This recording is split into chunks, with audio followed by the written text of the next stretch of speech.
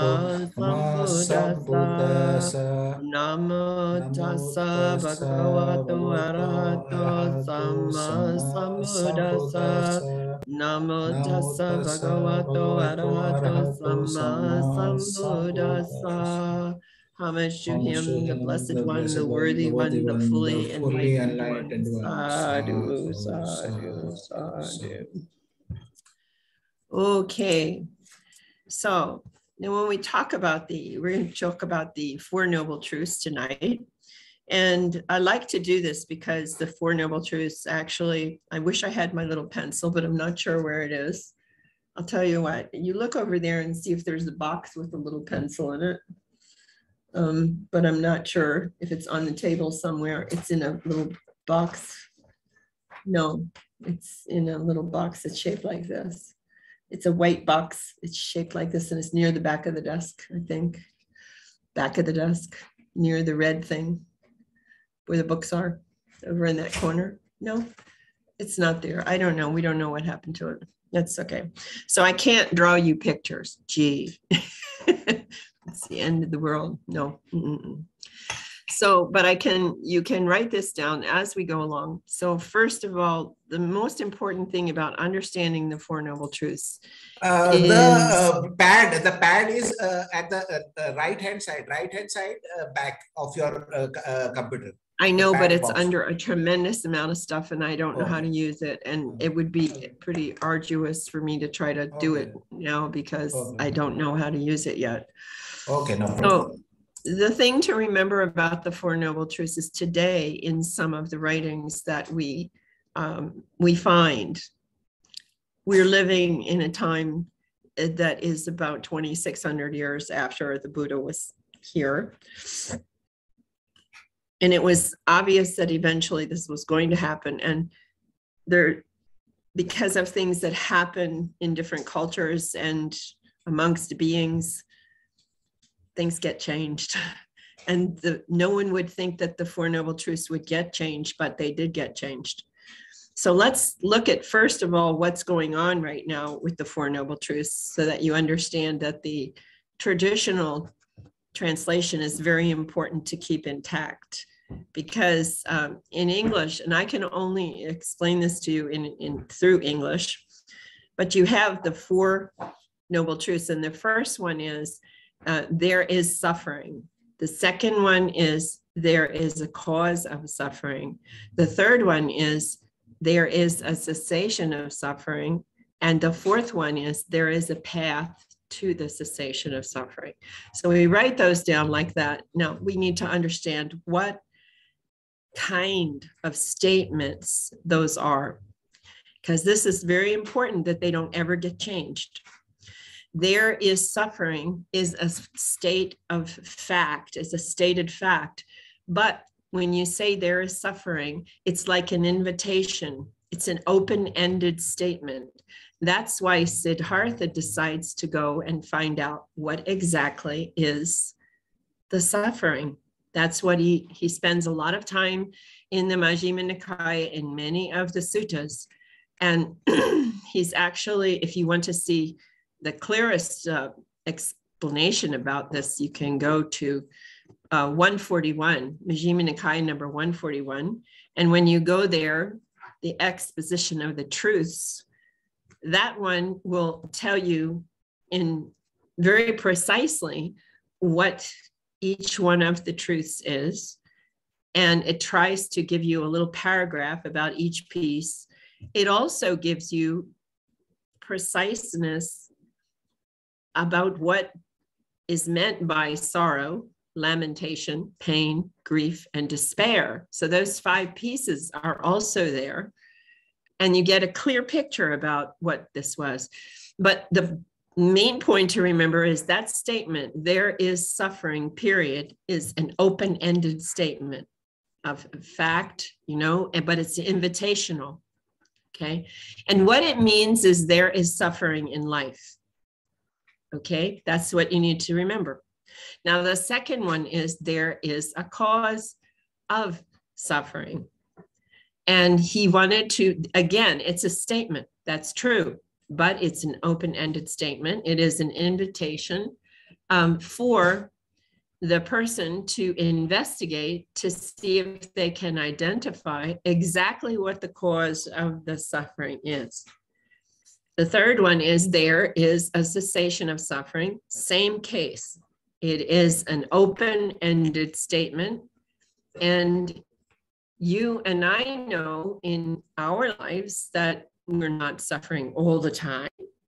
And so that there are cases, times where a cessation of suffering will arise and it'll be there if it's pleasant, and then it passes away due to Anicca, which is impermanence and the constant movement of everything.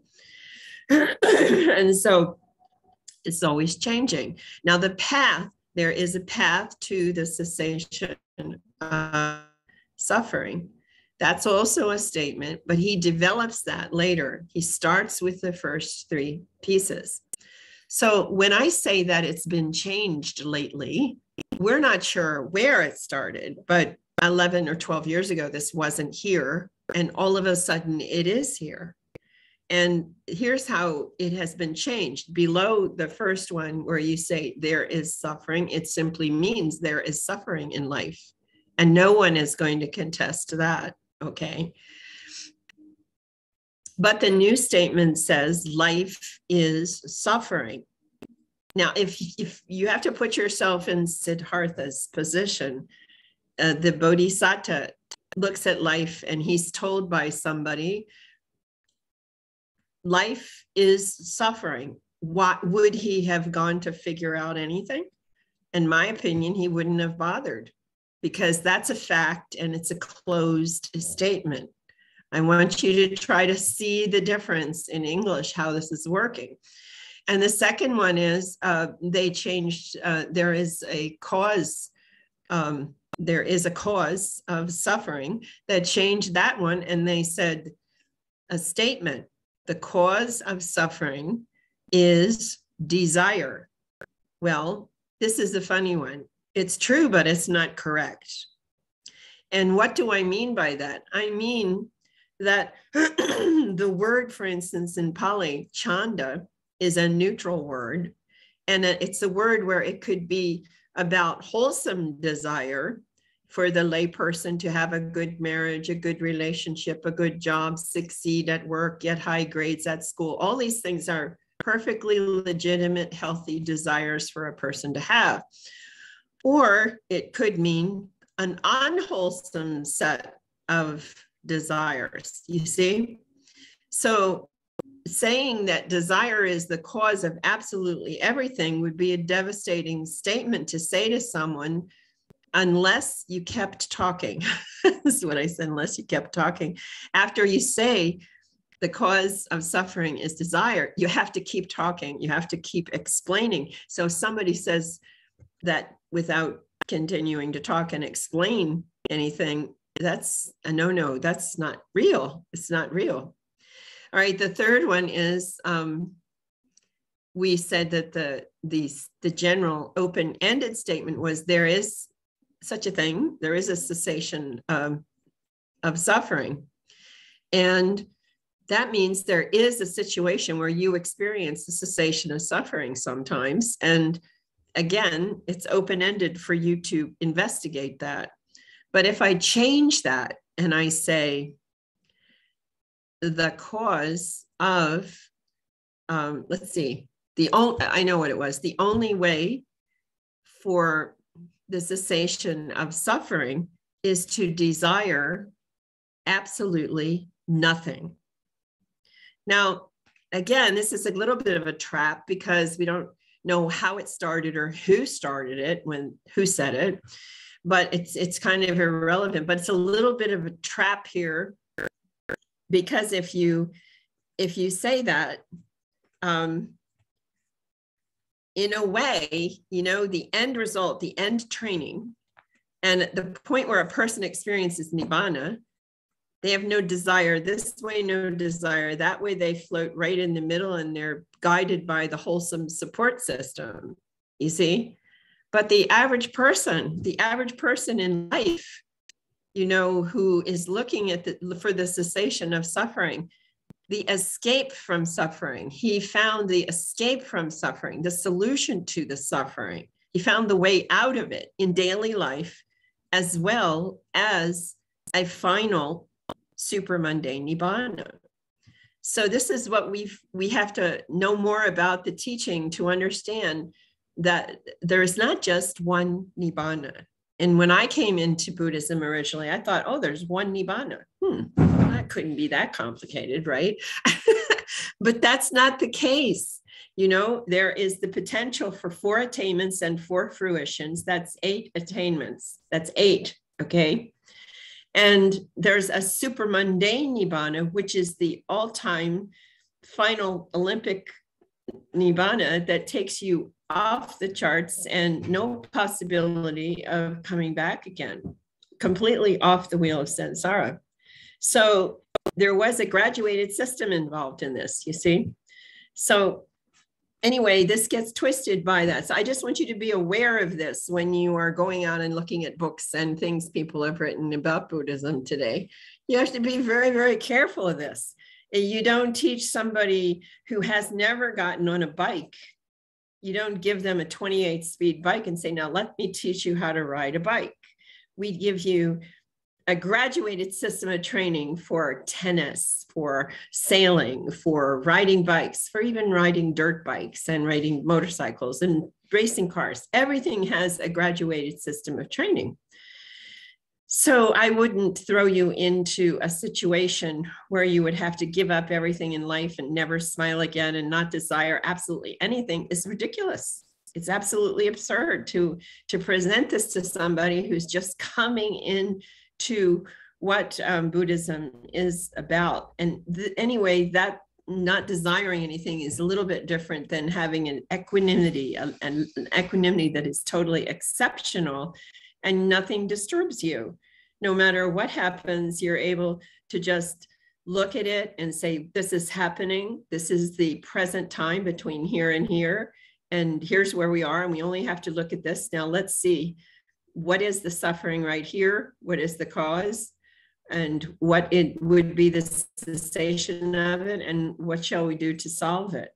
And so we can use the truths in this way for a solution like that. So anyway, this is the bar. I always want people to have this breakdown of what's going on with what I call slippage. And I don't call it perverted definitions or other terminology. I just say this is slippage. And this kind of slippage in the way that we write a sentence and talk about the Four Noble Truths is not something, that was viciously done. It probably was done by somebody who had English as a second language, and they thought that this meant the same thing. These sentences meant the same thing, but these sentences don't make the same. They don't mean the same thing. And so we have to be very careful to go back to the original translation that was correct of just there is suffering, there is cause, there is a cessation. And the last part is to look at the value of the path that is supporting you to reach that, to discover it and reach it. So that's part 1. Okay, now the second thing we look at is what were these? Let's look at what these actually were. So most people who look at Buddhism, they think that the Four Noble Truths are the outline of Buddhism and the outline of what the Buddha taught. And that's acceptable to say it's the summary of what was happening and what he taught. That's okay. I mean, you can say that's what's happening here. So that's one way that we use them in the way that we described it.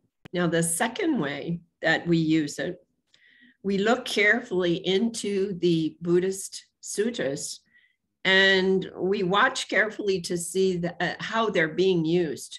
And if you have your Majjhima Nikaya and you go through the individual suttas, once you understand the very simplistic sentences that I gave you, there is suffering, there is cause, there is cessation, you're going to see that there's a pattern where he keeps repeating and repeating as he's teaching. So this was also, we have to first do, how did he use them before they became the Four Noble Truths? How were they used by him? Actually, they were his path of investigation in his meditation. I'll say it again. The Four Noble Truths were the Buddha's, the Bodhisattva's path for his investigation as he was investigating this whole thing, the suffering and the cause and the cessation. So if we were to look at some of the stories that present themselves in the Majjhima Nikaya, we usually find that somebody comes to the Buddha and there's a problem. And the person has suffering because there's a problem. And they speak to the Buddha, or they speak to someone who then takes them to the Buddha to get an answer. And they're discussing the suffering. And then he listens carefully to what they're saying. And when they're finished, he points out to them the cause of the suffering. Okay. And he shows them, this is the suffering that you're suffering. And here is the cause of it. And you'll see him describe the cause. And so what would be an example of this? You know, if dependent on the I and forms, I consciousness arises, and the meeting of the three is eye contact. And with eye contact as condition, I feeling arises. And if feeling comes up, so the eye sees a form, just like seeing this blue bottle, okay, sees the color blue or sees the shape of this bottle, okay.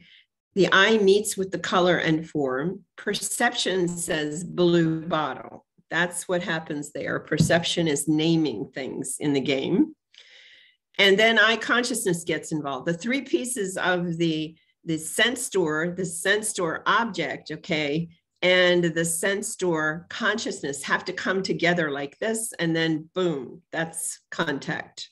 When contact comes, then feeling arises. And it's basically pleasant or painful or neutral. Okay, so if this is pleasant and I want to put some lotion on my hands, you know, then the next thing that happens is with feeling as conditioned, craving arises. Craving is basically feels, the craving is always manifest. It always comes up the same way in everyone. It comes up as a change in tension and tightness in your mind and in your body.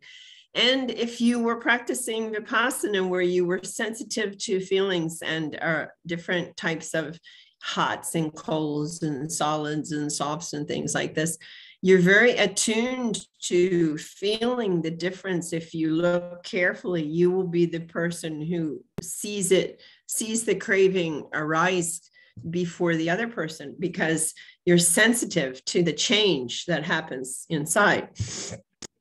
This change that's happening is because it's an I like it or an I don't like it mind. Now, with craving as condition, clinging arises. So where craving was basically tanha, and the clinging is the upadana.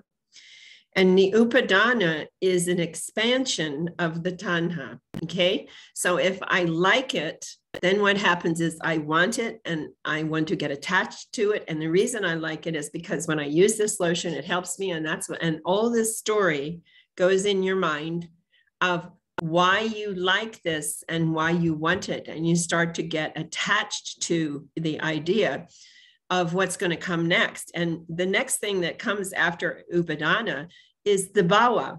And the bhava is where your habitual tendencies for reaction, they live inside your head, like in a little spot you built a library, and it's all the past events that happened to you before and your reactions to all those things. So when something happens in life now and it occurs, what happens is your reaction, the way that you react to it, and the birth of action to actually pick up the bottle and take it is based on what you've done before. This sounds crazy, but we don't live in the present as hard as we want to try to. Most of us are experiencing our life about 85% of the time we are reacting the same way that we would have to something in the past, because it's similar to what's going on now in the present time. So this is what's happening for us, okay? So he's describing to the person, he's listening to the person describe to them. Let's go back to them just a minute. And he tells the person, tells the Buddha what's wrong. Let me give you a little example. Let me see if you see a good one. Nagalaputta Sutta is a story.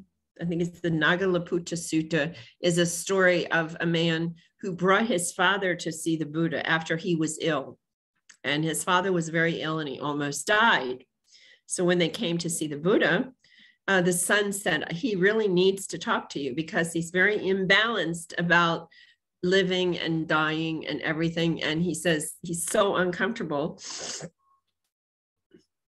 about his end time because he's in his 80s, pushing 90s like thing at this time. And he says, I need you to help him. So the Buddha talks to him and listens to what the man is saying.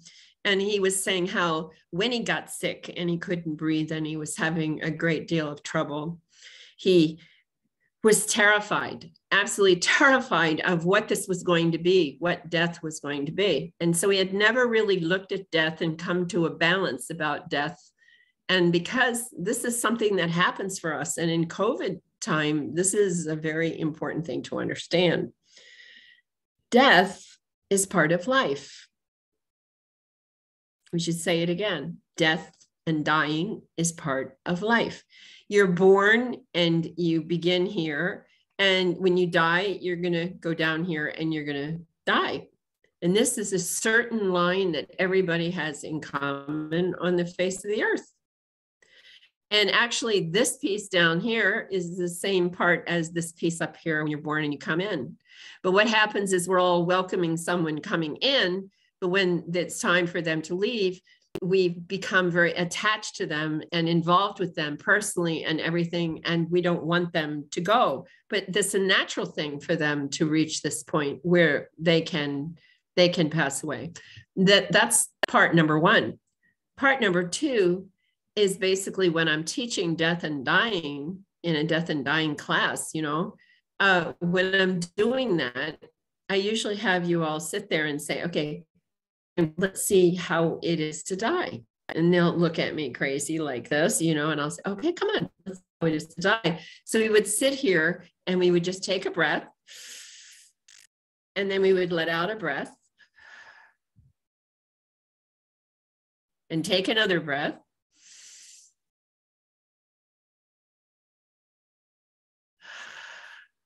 Let out your breath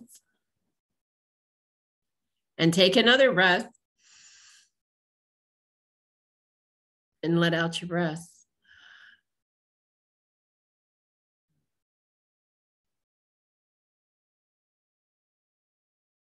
And you just died. That's it. Now, there are cases where there are accidents. There's cases where people are in great pain. They don't know how to handle pain, and there's terrible things that can happen. But for most people, when it comes to the point where intuitively, this is it, I'm going to die, this is not something to be afraid of. And this is not something that is loud. And this is not terrifying. This is like the beginning, the end of this line of life, but it's actually part of life, you see? If we go to Majjhima Nikaya number 143, and we look at how Sariputta was teaching Anathapindika how to die. If we look at that real closely, I mean, this is this amazing thing. Just a second, because I have a copy of that here. Hold on a second.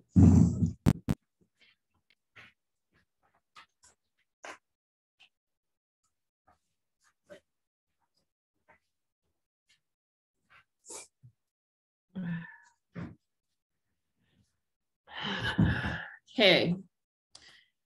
Basically, when Sariputta went up there and to see Anathapindika, and he was in very bad shape, he needed help because he didn't know how to deal with the pain that he was going through, and he had a lot of fiery fever.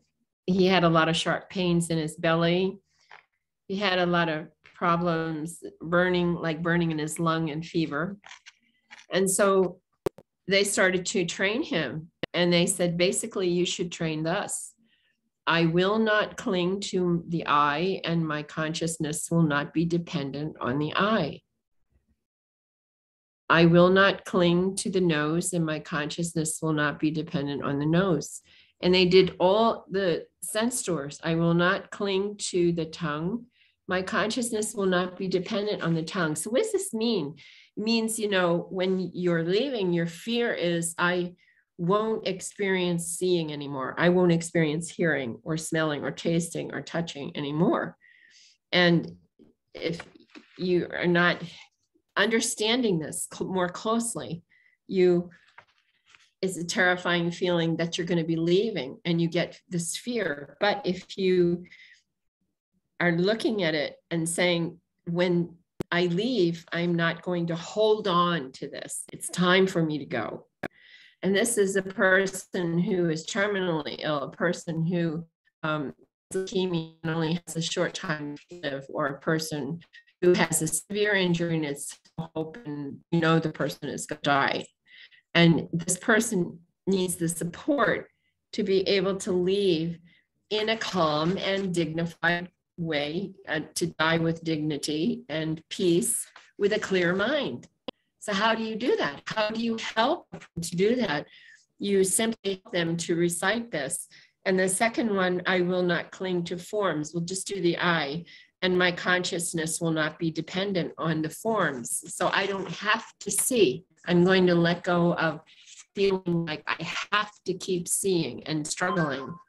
It's the most peaceful way a person can possibly leave, is to practice this and memorize it. And then when the time comes, it's just natural for their mind to fall into it. And then I will not cling to I consciousness. My consciousness will not be dependent on I consciousness. And then I will not cling to eye contact, because my consciousness will not be dependent on eye contact. And then I will not cling to feeling born of eye contact, and my consciousness will not be dependent on feeling born of eye contact. So you're letting go, you're relaxing into the final experience of leaving, the way that hopefully you kind of relaxed into being born. Sometimes pregnancies are rough deliveries, but a lot of times the baby comes out really happy,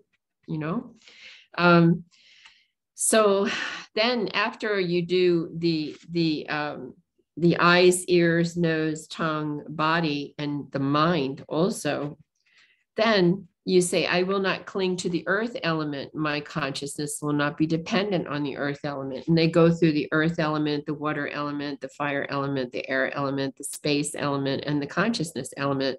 And they go through that. And this is the recitation. And this allows the person to stop struggling against the inevitable. Because the one thing we know about people dying in total peace and smiling is if they're not struggling when they leave, and they have a settlement of understanding. So what is the understanding? Is the knowledge of how this is working, and then looking at it. So what they're doing is they're looking at his suffering in this training. They're looking at his suffering, and they're realizing the cause of his suffering is fear of dying and not having a close enough understanding to the connection between dying and life. And so they're trying to take him through the training that he never heard. And someone said to me once, what do you mean? Anathapindika was there for all those talks. What do you mean he didn't hear it? Yeah, but he was the manager of the people who were setting up for all the talks that the Buddha gave. He was like the roadie at the concert, who was the manager for the big concerts that you go and you listen to, but the people came and set it all up before the musicians got there, you see? And Anathapindika's job was to make sure there was enough food and a place for the Buddha to sit and his monks to sit, and everybody was served food and water and whatever they needed, they got when all the different events happened in all the stories. And he was constantly busy. If you ever go to a concert, you watch that manager. He doesn't have any peace of mind. You know, these wires are not right. They're unsafe over here. You have to fix the microphones. The speakers aren't working. You know, the people are too close to the stage, all that stuff. They have to straighten everything out so that you're safe when you do a concert. And so he was that kind of person. And so he never heard a lot of things that the Buddha taught. In the end of this sutta, it's kind of interesting that he turns around and he says to them, why hasn't this been taught before? And they say it was taught, but mostly it was taught to the monks and it wasn't taught to the lay people in white, which is not totally accurate, because we did find places where he was teaching and the people in white were there. But the problem is that only a few people got to hear this teaching. And this teaching is what is taught to the monks and nuns about how to die. So this was interesting sutta, because I thought Buddha wrote an awful lot about life, but did he write anything about dying? And then I started searching, I found this sutta. After he teaches the elements, you let go of the elements, then he says, I will not cling to material form, and my consciousness will not be dependent on material form. I will not cling to feeling. My consciousness will not be dependent on feeling. I will not cling to perception or to formations or to consciousness. And then he starts talking about how he won't cling to infinite space. If he's able to still sit in infinite space, he will not cling and hold on to that or hold on to nothingness. And he will not neither perception or non-perception. These are the deeper mental states. So you would not try to hold on there either.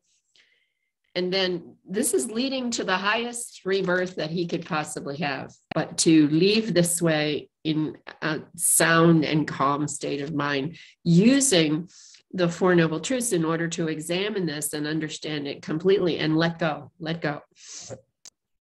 And here we also see a good pattern when we talk about this. We also see a really good pattern about what the Buddha's teaching was about. And the Buddha's teaching was a steady letting go, letting go, letting go, letting go, letting go, letting go, until there was like nothing, and then neither perception or non-perception, and then falling into cessation, and then coming out of cessation and turning back on, and then experiencing Nibbana. So the way to go through that experience, that opening of Nibbana, where there's just nothing left. It's nothing, no concepts, nothing left in mind. And what does that mean? What could that possibly mean? It's a reboot. It's a rebooting of your computer, rebooting of your brain. It's a teaching you, attempting to teach you to practice letting go of everything that ever happened in the past, and not be concerned about that, but also of all the worries and pressure of the future, of worrying about what might happen next. And when you take away all of this stress, and all this stress is gone, the only thing that's is the brain. And the question is, what is the potential of the innovation or creativity or painting or music or almost anything the human being does, if they have no pressure anymore on the brain from the past side or from the future side of pressure on their mind? And we can't even perceive of it. And it's an incredible feeling to be able to go through and then come out and then look around and see differently, hear differently, smell differently, sharper, and taste more clearly, and feel things so much clearer and everything for a period of time after these things happen at different levels. So some people say it's like you rebooted the computer. I like that one. Another class I taught with all women in it basically said it's like letting go of everything and having a newborn brain.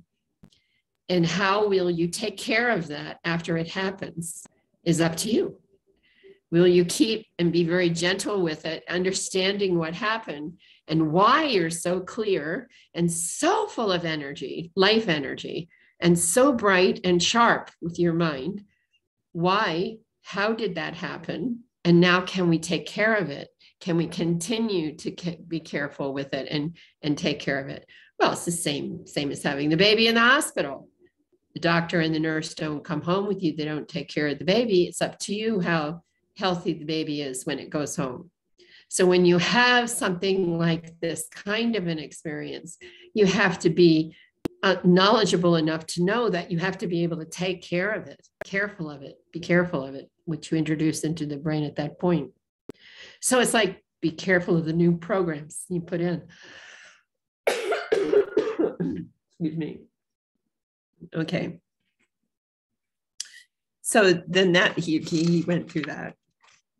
And then at the end, it basically, the little sutta ends up in the lesson for Anathapindika. And it comes out, I will not cling to what is seen, heard, sensed, cognized, encountered, or sought after, or examined by the mind. My consciousness will not be dependent on that.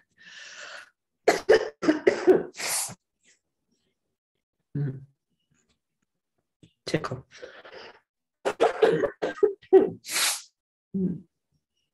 Okay. Know the solution for this. Just 1 second.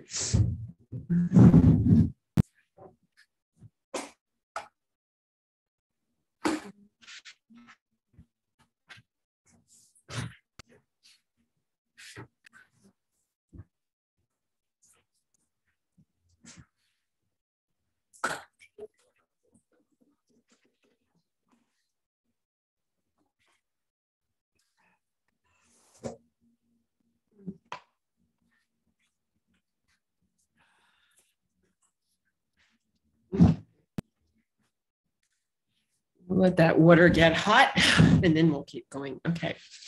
So you're basically, as I said, you're backing out and letting go of absolutely everything. So this was like a diminuendo part of the symphony, and everything was getting less and less and less and less, and letting go and letting go and letting go.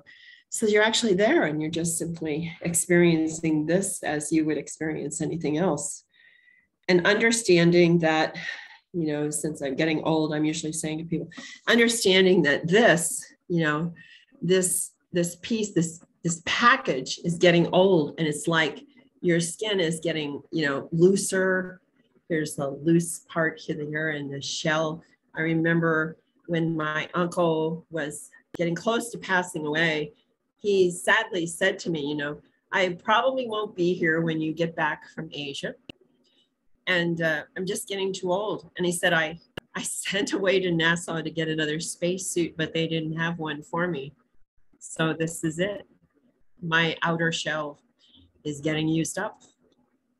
And we just sat there and smiled at each other, started giggling about it. But that's the reality of it. When a person gets very old, you know, everything is loosening up and there is not the strength that you had before, and everything is sans eyes, sans teeth, sans hair, sans everything, as it says in Shakespeare. Everything is going. Your energy disperses, your experiences of the frequencies inside of you from consciousness disperse and go into what is probably a universal consciousness that drops into another being at some point and is reborn in another way, or you reach an end and you don't come back anymore. And that's what the Buddha was looking for too. Personally, this whole thing about the Four Noble Truths is what he's doing in his lessons. He would say to Nakalaputta Sutta, he said to him, his father, remember I told you that he took his father to see the Buddha after he was very ill. And he said this was ridiculous. He was so scared when he was ill and he was sure he was going to die. Now I want you to talk to him. basically the Buddha said something pretty simplistic to him. He said, when the body is sick, the mind is still healthy. So stay awake. That's basically what that was about. And it made his father just stop and think that he caught that he was projecting of what could or maybe might or something like that happen as he was sick. But instead of doing that, he could stay in the present time, and he could send loving kindness to his body and comfort to his body and talk to his body and appreciate his body for carrying him through life, and be grateful and have a gratitude trip in reference to this whole thing. I'm sorry, this is out of control. Just a second. Now we have a pot of steaming water. Let me get a cup.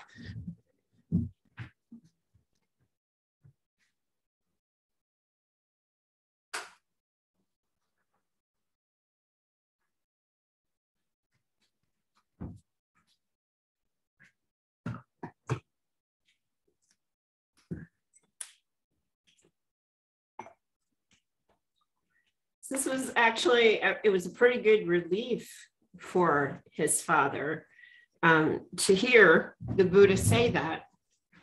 And it made him stop and look more closely at what being ill is all about and everything. But in many cases in Buddhism today, there's many people who are Buddhist who don't realize how much of our life the Buddha was actually touching. In these stories where people come to see the Buddha, they present the suffering. He identifies the cause. He shows them step by step how the cause led to the suffering. Then he demonstrates how to cease, to let go, how the cessation can occur from the suffering. And then he's usually if he's not going to teach path, sometimes he will and sometimes he doesn't. He will take the person, if he's going to teach path, and teach it in a way to show how the path itself and living on the wholesome side of using the path all the time in your life and referring to it. I mean, having it on a stitchery by the wall or in front of you, a list by the door or something, so that you can look at it all the time and refer. What is the condition of my view today? How am I looking at things? What is my perspective?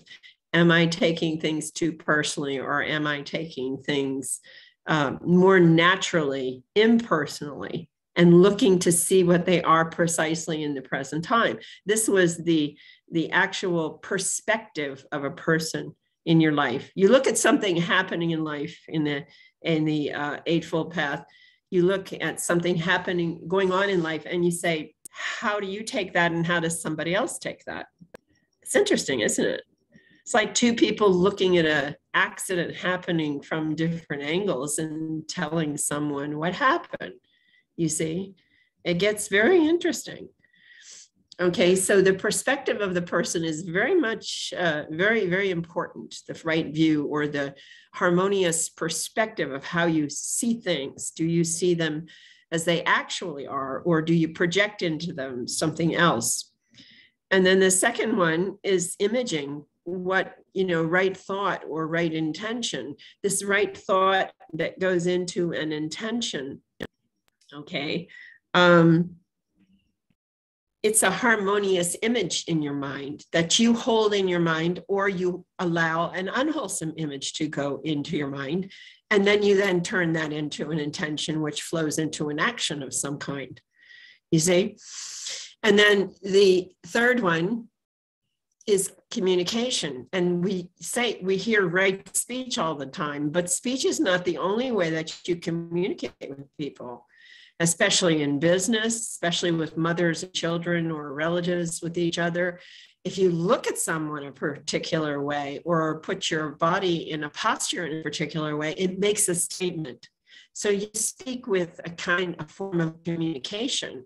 And this is this wholesome communication, or unwholesome, harmonious communication, is very important for you in business, in relationships, in families, types of things when you're straightening out problems between people, arbitration and things like that.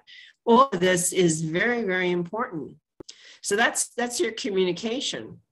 So the next one is action, right action. And right action is not simply the action of the body or the action that you take, but what if we said it was, are you beginning to become aware when you are practicing tranquil wisdom insight meditation? We are teaching you how to notice the movement of mind's attention and how it independently, impersonally moves moment to moment, object to object on its own. and learning how to be aware of how that affects everything that you follow through with from that point. So that is your communication and movement of mind. And then after the movement of mind, we say livelihood, and livelihood is very confined. Don't get involved with a job that has to do with killing or poisoning or slavery with people or causes pain for people. But we take it one step further and say, set yourself up a harmonious lifestyle. A lifestyle can be in a small hut or a medium house or a palace, I don't care. But wherever you are, have one spot where you can sit in meditation in your living situation and make it so that there's a private time for you to be alone. Even if it's in a corner with a scarf on your head for an hour a day, it can be anything like that. It doesn't have to be a private room in a private prayer room. It can be a very simple thing like a tree on the property where you put a bench, or where you go outside and put a bench somewhere around a location where you're living. And that's your alone spot. And make sure that you have that alone spot to sort things out for your head and sort of balance things. It's a very important part of life. And so that's your livelihood and the change to lifestyle, a harmonious lifestyle. Harmony, this is all about harmony or discord. And harmony is what we seek in life, and harmony is what is found in nature. We don't see nature fighting with itself. We actually see it working very well together, interwoven in particular ways in relationship to itself with other parts of nature. And it's an attempt of getting a person to settle into an impersonal connection with nature that's so important. And then we get to the part of right effort. And right effort, we call it a harmonious practice, because right effort must never, ever be lost again. This is my campaign this year, I think. Right effort does not mean just work hard, persevere, don't give up, and keep going. It's a really serious thing to get your meditation to work. It's not like that. Right effort actually was a practice with 4 steps in it, 4 steps of right effort. There were not 4 efforts. There were 4 steps in a practice called right effort. And so you can examine the individual steps, but these are not to be separated, okay? The first step was to recognize the unwholesome mind state in your mind. The second step was to release that unwholesome mind state, let go of your attention off of it, and take your attention off of it and relax your head.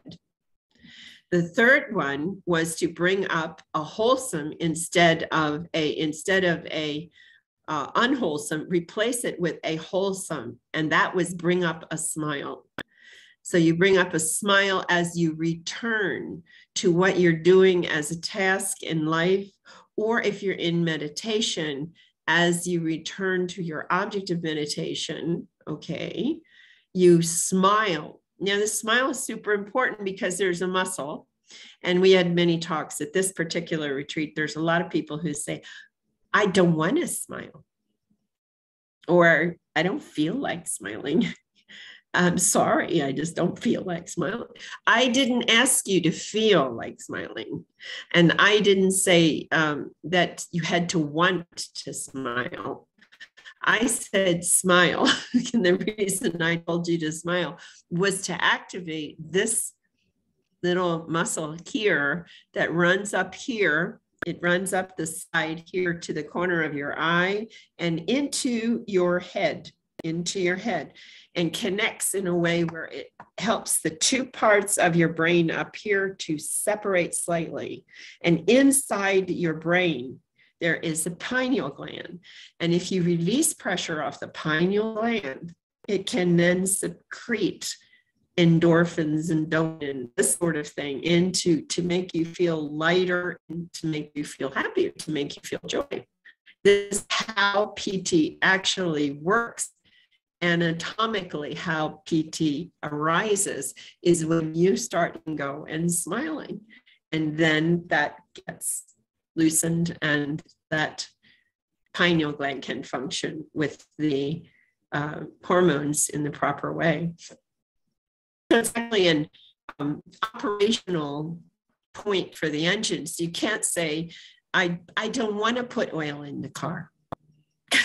Good luck if you're on a long trip and you decide you just don't want to put oil in the car and it starts banging, and then you have a block that gets locked and you get stuck on your trip and you can't drive the car anymore. You see, so it's an operational thing for the function of the meditation. So this is what right effort is about. And then as you smile, as you come back and you repeat this process, every time you do it, you are training your brain to let go, relax, smile, come back automatically. This is also really hyper important for your practice, because this let go, relax, smile, and come back is what needs to happen whenever a distraction comes up in your meditation. Your meditation, it's very important that you don't perpetuate or continue to have distractions, hindrances, disturbances, taints, fetters, and all these things happening that keep you from a clear, simple, clear meditation where you can watch inside what's happening and how everything is developing with your mind, how it operates. See? Okay, so you don't want that to happen. And so what you do is you keep retraining your mind. And we know in neurocognitive science that if we keep training the brain like this, the same exact way every time, then it's going to start to respond instead of react. If we just let go, relax, smile, and come back, we have let go of the tightness of taking things personally. We've let go of it, relaxed, smiled, and come back and started to look in the direction that is where you want to be in your practice or in your task at work or concentration of innovation, development, anything, school, you want to be in the present time, okay? So that's your practice. And after the practice comes mindfulness. And we say it's basically harmonious observation. Mindfulness is a form of skilled observation. And this skilled observation has a way of remembering things. And what it remembers is it helps you to remember. It's a built-in system, like a little program. And it helps you to remember what to do if a distraction arises, because you've been doing this, you've been letting it go, relax, smile, come back, and it reminds you to do that.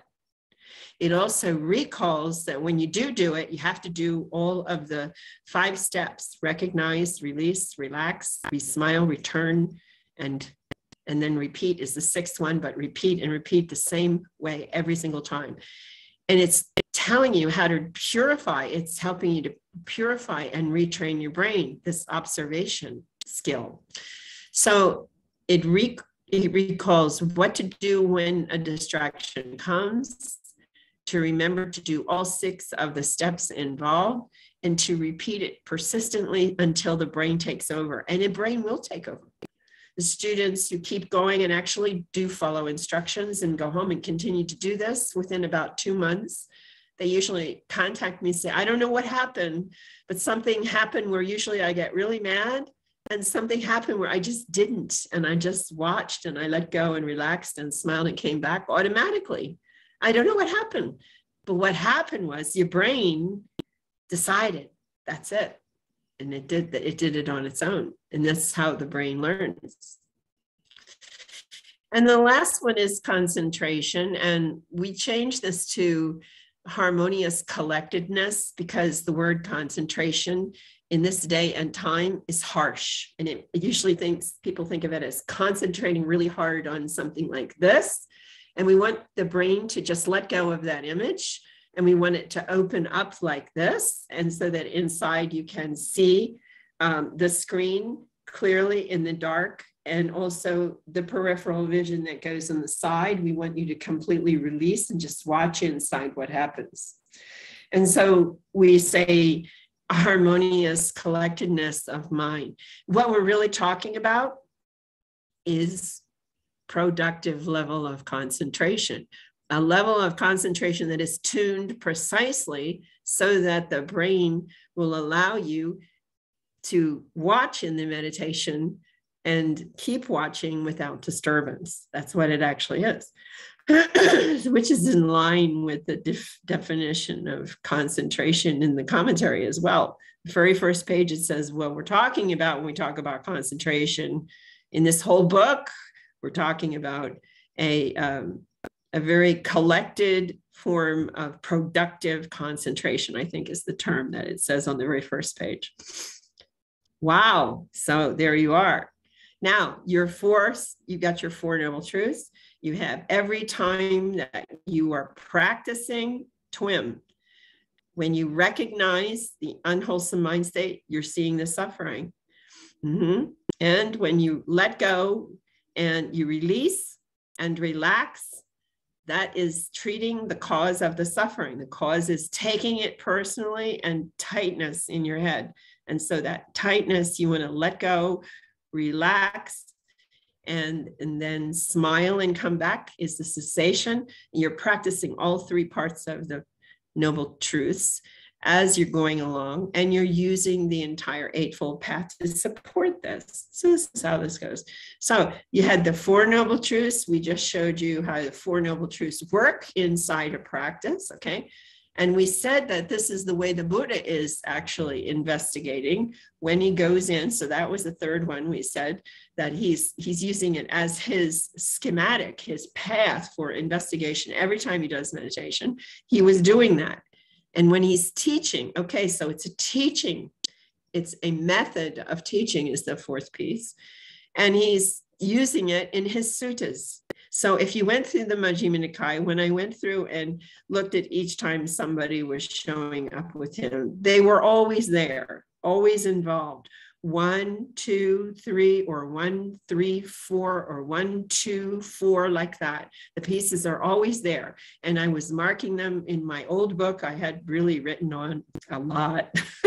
And I had it on every page showing you where the first Noble Truth, second Noble Truth, third Noble Truth, or fourth Noble Truth were happening in the suttas. So he was using them constantly. That's why they're so important. And then the last way that he gives us the Four Noble Truths is basically for a practice of arbitration. And the arbitration that happens between two people who are not getting along, or a family of four who are not getting along, or a community issue that's happening where a group is not getting along. You can take the Four Noble Truths and restyle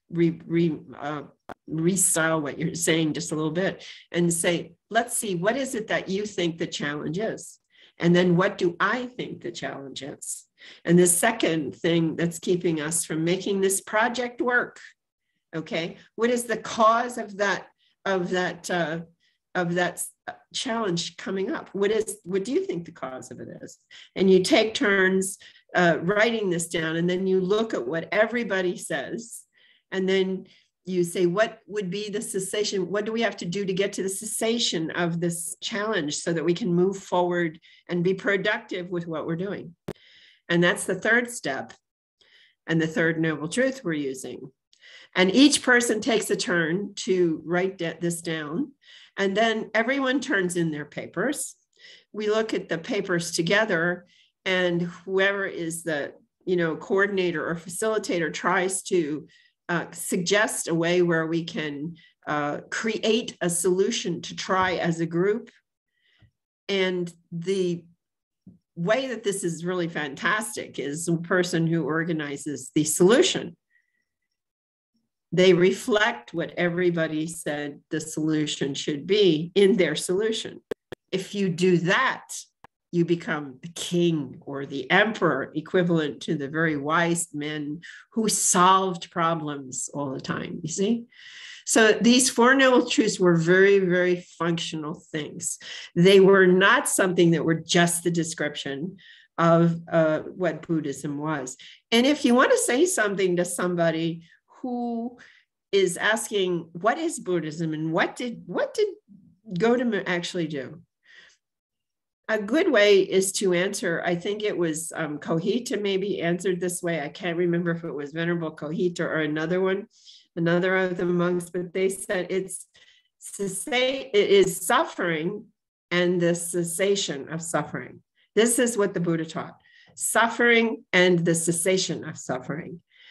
He discovered basically that if you could see the imperfection, you had to have a base of knowledge in order to be able to see that. But once you had the basic foundation information, which is, we can have another discussion on that if you want, where we have a capsule of the minimum amount you must understand in order to practice your meditation and be successful. Because his way of training the meditation was a parallel teaching, the meditation process, the practice of the meditation. And the other one was the knowledge base that you need to understand very clearly. What was the meditation? It was observing the movement of mind's attention in order to see clearly how everything works in life. And what was the mindfulness? It was the observation skill that you used in order to observe that. You see? So these two became totally entwined. Mindfulness is just kind of watching or paying attention to something. If you're not going to do anything with it, doesn't stand alone very well. Okay, meditation, if you just sit and watch and nothing else, no objective, it doesn't work very well. It doesn't solve any problem or change a person's personality and make life a whole lot easier the way he was saying that it should. But if you have the combination correct and you have the parallel approach to the teaching, then he was grading his own monks on those two aspects. He was telling them that if you had a painful meditation with no poor comprehension of the Dhamma, that was poor progress. And he was saying if you have a painful meditation, even with a quick comprehension of the Dhamma, it was poor progress. This was his grading system. It's in the Digha Nikaya. And then he said, if you have a pleasant meditation, but poor comprehension of the Dhamma, that was poor progress. But if you want to understand that you're making excellent progress, you have a pleasant meditation and clear comprehension of the Dhamma. So there were these two aspects he was grading his own monks on and telling them that's what you've got to watch out for. The understanding of the Dhamma precisely that meshes with the practice of the meditation. So this is your Four Noble Truths. And this is 4 ways of using your Four Noble Truths instead of just saying, oh, those 4 Noble Truths. Yeah. So let me open up the floor. Does anybody have any questions about this? Ma'am Jayasha.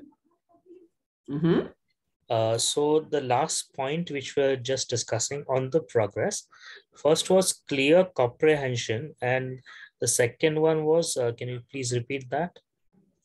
Oh, the progress line. You want the progress line? Okay, yes. The first progress, in his progress for his monks, if the person has painful meditation and slow comprehension of the Dhamma, that's poor progress. If a person has painful meditation, but they have clear comprehension of the Dhamma, that is still considered poor progress by the Buddha. Then he says, if you have pleasant meditation, but poor comprehension of the Dhamma, that one is also poor progress, okay? The only one that was excellent progress was when you began to have a pleasant meditation and quick, clear comprehension of the Dhamma combined. You see? Okay? Yes, ma'am. Got Yes, it? ma'am. Thank you. Okay, Got it. good. Thank you so much. Okay. Do you have anybody else have any question on that?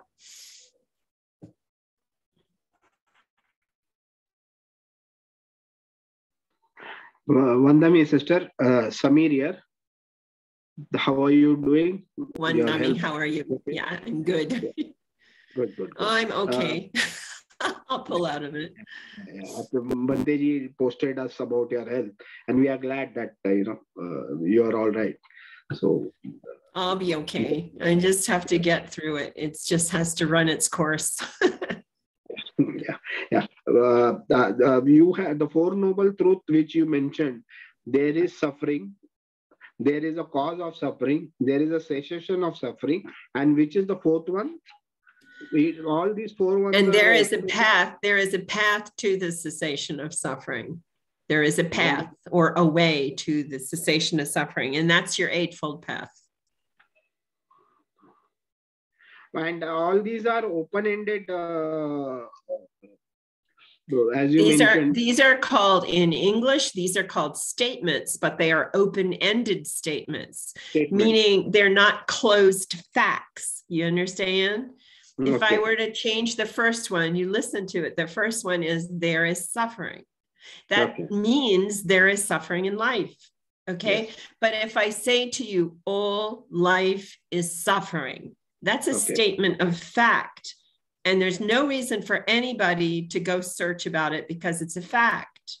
And so if you were to say that, if that was said to Siddhartha, he would not have gone on a search. You see?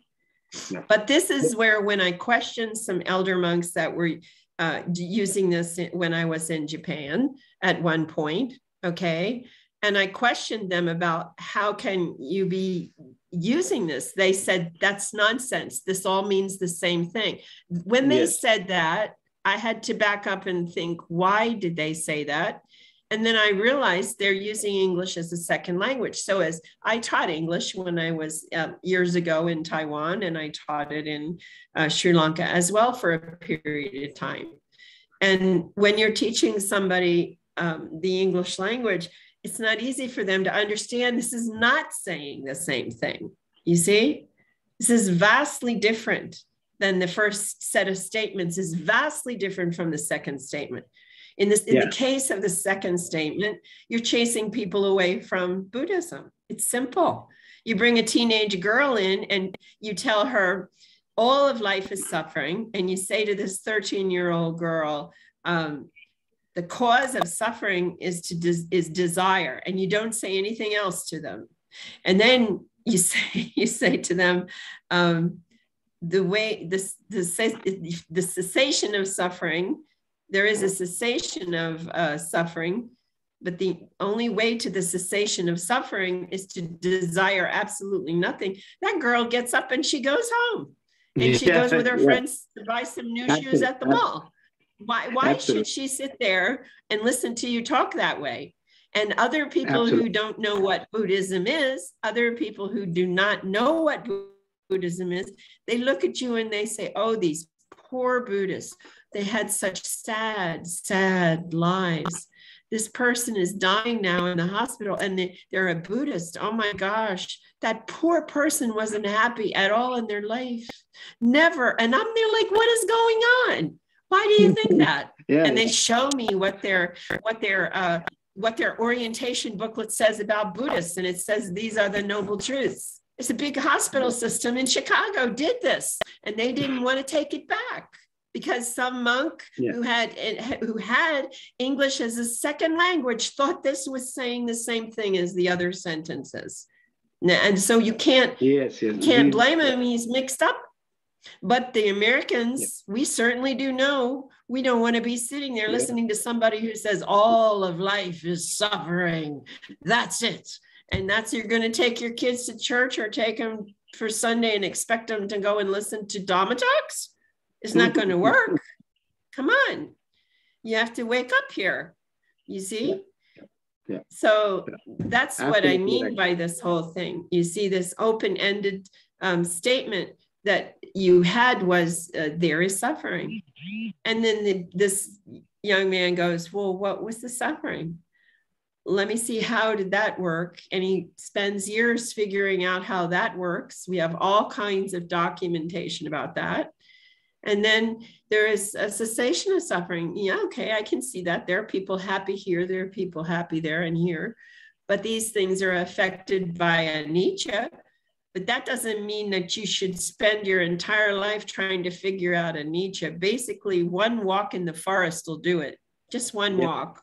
Yeah, you absolutely. can see anicca Absolutely. all over the place. You see? Absolutely.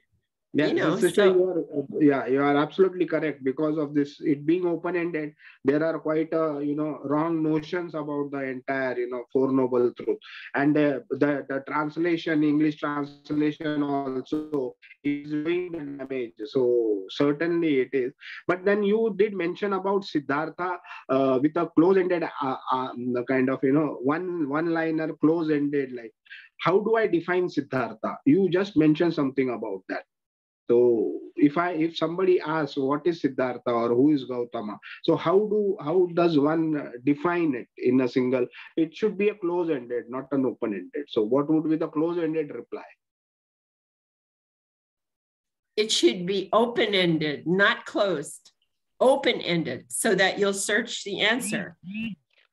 Yeah, but See? then you go into deliberations. If it's open-ended, then you go into deliberations, and that's how then it gets carried away. So should it be open-ended? I don't understand. If you say there is suffering, okay, that's an open-ended statement.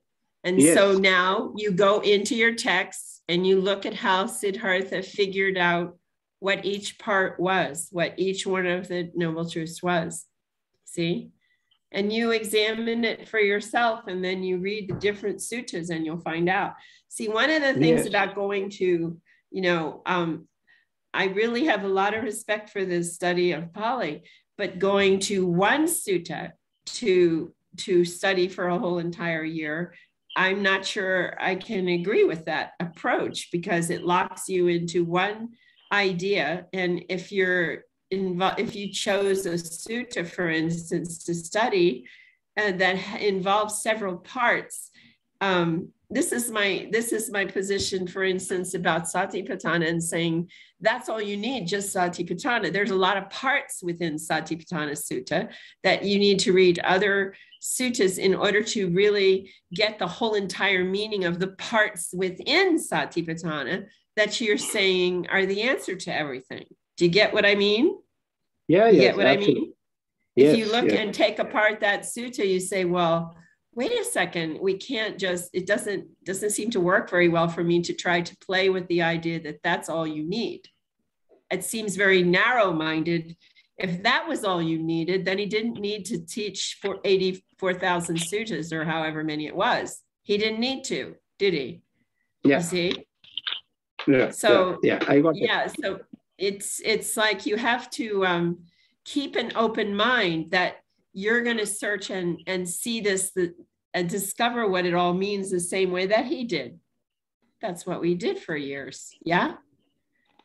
Yeah. And it comes together. Yeah. Yeah. Okay. Anybody else? Hello. Hi.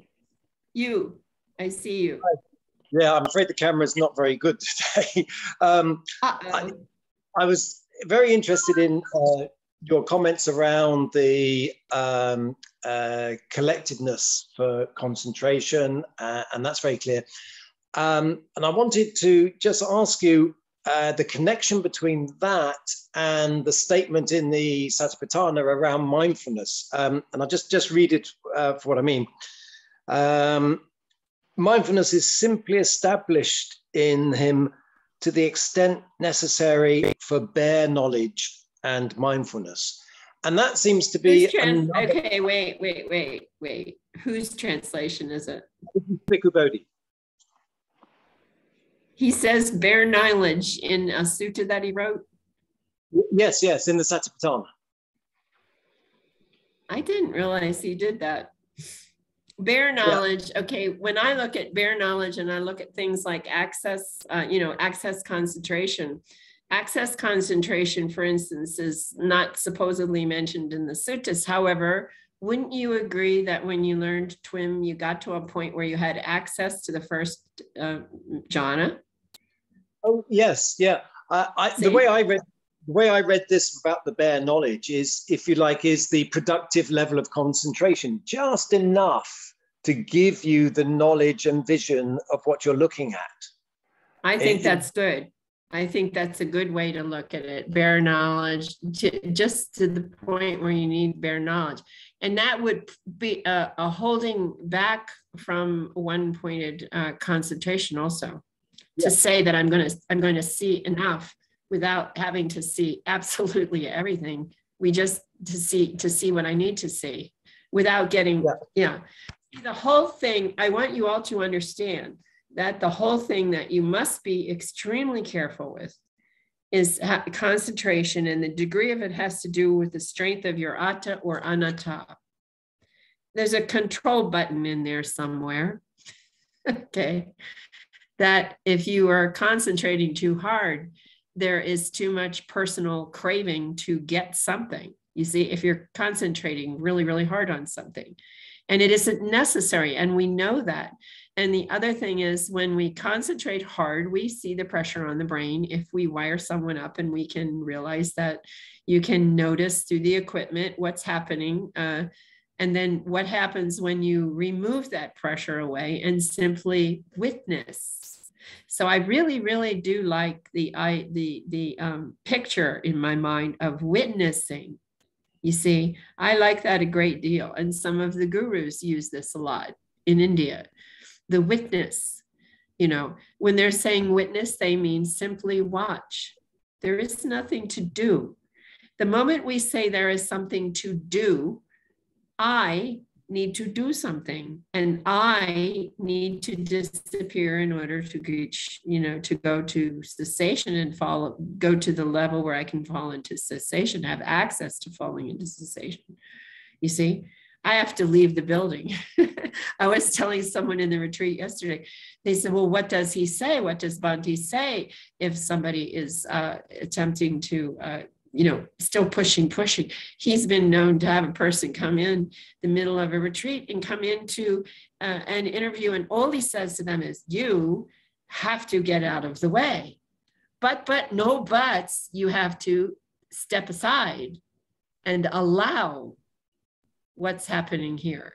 This is all a very natural, hooked into nature, as in that way, a very natural development to be able to observe very deeply and go into the deepest states. What keeps us from going into the deepest states is I stop it. Too much control, you see? And the only time it happens is if you accidentally forget to take control and you fall through. That's one way. Or you learn that you need to step aside and allow the development to take place, which is actually an opening. Yeah. Okay. So I just wondered whether you felt that this phrase, this bare sufficient just to the extent necessary for bare knowledge, was another supporting statement for this productive level of concentration. Yeah. I think so. Yeah. Good. I think that's very good. It's a very good point. It's a very good spot to pull it. Yeah. Okay. Thank you very much. Thank you. So I'll get Anyone rid of this. Else? Anybody question? Anybody else? Do you all get the idea? Do you see how you can use the Four Noble Truths as you're practicing? Do you see it? Yeah? Okay. Yeah? Okay. So let's sign off so I can dive into bed again. The only solution for what's wrong with me is rest, you know, and it's hard for me to rest, but we'll do it. Okay. So let's all say our prayer, our closing prayer. I don't have bells, so somebody has to go ding. Okay. At the end. Okay. May suffering ones be suffering free, and the fear-struck fearless be. May the grieving shed all grief, and may all beings find relief. May all beings share this merit that we have thus acquired for the acquisition of all kinds of happiness. May beings inhabiting space and earth, devas and nagas of mighty power, share this merit of ours. May they long protect the Buddha's dispensation. Sadhu, sadhu, sadhu.